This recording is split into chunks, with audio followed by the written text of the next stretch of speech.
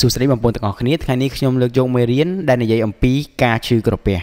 ការជឿចាប់ឆ្អល់ក្រហាយនៅម្ដុំចុងដង្ហើមអ្នកជំងឺតែងចោទថាខ្លួនឯងមានរោគក្រពះប៉ុន្តែមិនមែនសុទ្ធតែអាចកំណត់បានច្បាស់លាស់នោះទេក្រៅពីបញ្ហាក្រពះសញ្ញាទាំងនេះអាចបណ្ដាលមកពីរឿងរ៉ាវនៃសរីរាង្គនៅតំបន់ក្បែរខាងដែរដូចជាផ្នែកក្រោមនៃបំពង់អាហារឬថ្លើមស្ដាំឬផ្លូវប្រមាត់ឬលំពែងទី1នេះនិយាយអំពីការឈឺក្រពះនិយាយពីបញ្ហាឈឺក្រពះចំពោះគ្រូពេទ្យអាការៈនេះពុំសំដៅទៅលើអ្វីមួយរបស់ក្រពះឡើយទី2តកតងនឹងជំងឺរលាកក្រពះការរលាកក្រពះមានន័យថាស្រទាប់ភ្នាះមានរលាកហើយមូលហេតុរបស់វាមានច្រើនដែលគ្រូពេទ្យគឺជាអ្នកស្រាវជ្រាវរោគទី3បញ្ហាដំបៅក្រពះបង្ហាញខ្លួនដោយដំបៅបាក់តេរី Helicobacter pylori ក៏ជាមូលហេតុបង្កដំបៅនេះដែរក្នុងអត្រាមួយខ្ពស់ចំណែកមូលហេតុចម្បងមួយទៀតគឺការប្រើថ្នាំឈឺសន្លាក់ប្រភេទ NSAID ក្រៅពីនេះក៏មានស្រានិងបារីជាដើមចំពោះបាក់តេរី Helicobacter pylori វិញត្រូវបានគេសិក្សានិងស្គាល់ច្រើនជាងប្រភេទមីក្រូបផ្សេងទៀតវាស្ថិតនៅក្នុងក្រពះហើយបង្កឲ្យរលាកក្រពះតាមបែបផែនដោយឡែកមួយដែលយូរទៅ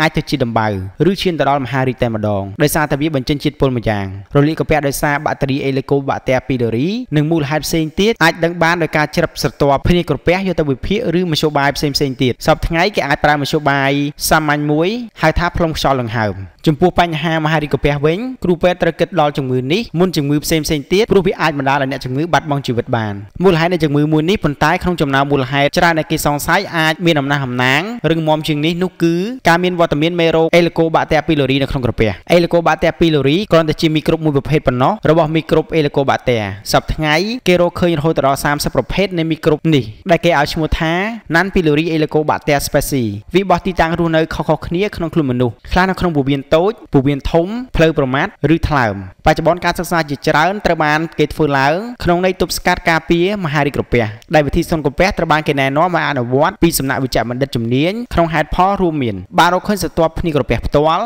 អាចយកសាច់ភ្នាក្រពះទៅវិភាគមេរោគ Helicobacter pylori និងសិក្សាពីភាពធ្ងន់ស្រាលនៃរលាកផងបានឃើញផ្ទាល់នៅចលនាលឿនឬយឺតនៃបំពង់អាហារឬវត្តមានទឹកប្រមាត់នៅក្នុងក្រពះឧទាហរណ៍ដូចជាច្រាលទឹកប្រមាត់តកតនឹងកំណត់ចំណាំវិញត្រូវជៀសវាងប្រើប្រាស់ឱសថមួយចំនួនជាពិសេសប្រភេទថ្នាំសាសមុនពេលឆ្លោះសងព្រោះធ្វើបែបនេះអាចបង្កភាពបិទបាំងនិងធ្វើឲ្យពិបាករកបាក់តេរី Helicobacter pylori ហើយប្រជាជនទាំងអស់គួរបញ្ឈប់ទម្លាប់អវិជ្ជមានដែលប្រើប្រាស់ឱសថមុនឆ្លោះសងដូចជាអ្នកជំងឺខ្លះកំពុងលេបថ្នាំហើយពេលទៅលេងបរទេសក៏ឆ្លៀតឆ្លោះសងការធ្វើបែបនេះនាំឲ្យខាតថវិកាដោយសារលទ្ធផលដែលទទួលបានមិនពេញលក្ខណៈបច្ចេកទេសហើយពេលនៅតែឈឺទៀតធ្វើឲ្យគ្រូពេទ្យលំបាកនឹងសម្រេចចិត្តថាធ្វើការឆ្លោះសងម្ដងទៀតឬយ៉ាងណាម្យ៉ាងទៀតសូមគំរញរាក្នុងការឆ្លោះសងក្រពះបើអ្នកមានអាយុលើសពី45ឆ្នាំការបង្ហាញរបស់ខ្ញុំតាក់ទងនឹងលក្ខណៈផ្សេងនៃការឈឺក្រពះគឺត្រូវបានបញ្ចប់ហើយសូមអរគុណចំពោះការតាមដានទស្សនារបស់បងប្អូនទាំងអស់គ្នាសូមបងប្អូនទាំងអស់គ្នាកុំភ្លេចជួយចុច Subscribe ផងដើម្បីទទួលបានមេរៀនថ្មីបន្ថែមទៀតពីខ្ញុំបាទសូមអរគុណ